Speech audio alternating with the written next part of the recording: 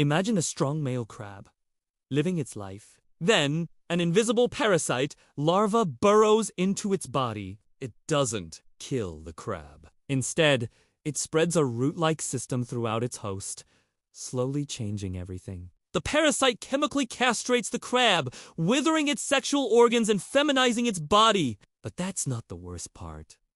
The crab's mind is hijacked. Now chemically feminized, it begins to perform a maternal dance, a nurturing ritual it would never do as a male. But it's not protecting its own babies. It's protecting the parasite's eggs. It's raising another species' children as its own, compelled by a chemical takeover. This is the work of Sacculina carcini, the castrating barnacle. It transforms, enslaves, and completely repurposes its host. The crab's entire existence is reduced to serving the parasite that stole its future. It's a level of exploitation so complete, it's hard to even comprehend. Nature is truly wild.